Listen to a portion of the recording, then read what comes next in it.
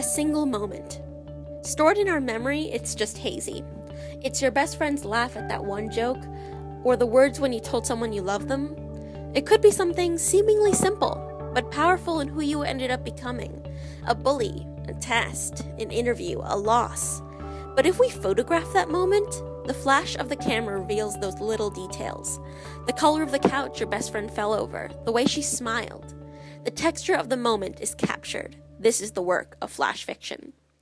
Flash fiction is the growing genre of short stories that are extremely short in length. We're talking 500 words, maybe 1,000 tops. Some are even just a couple sentences. When it actually started is debatable, but you could bring it back to the creation of the short story itself with Edgar Allan Poe. Before him, people believed the only way you could tell a story well was a long novel. He believed the best stories are told in one sitting, to avoid distracting yourself with real life in the middle of it. Flash fiction writers take this idea to the extreme. They can tell a story in just one scene, one snapshot of the human experience. You'd think these stories are superficial with so few words, but in fact they're the opposite. Flash fiction pieces are tiny wells going deep into the ground. You'll pull up one bucket with the first read, but there's still a lot more water down there.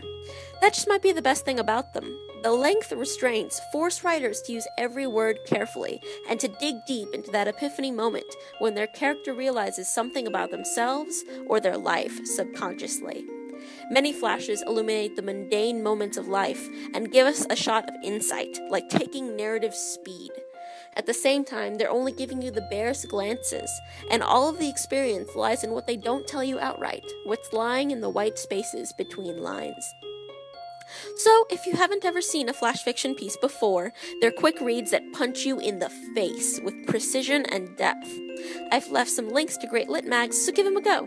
Let us know your favorites in the comments, and until then, happy reading!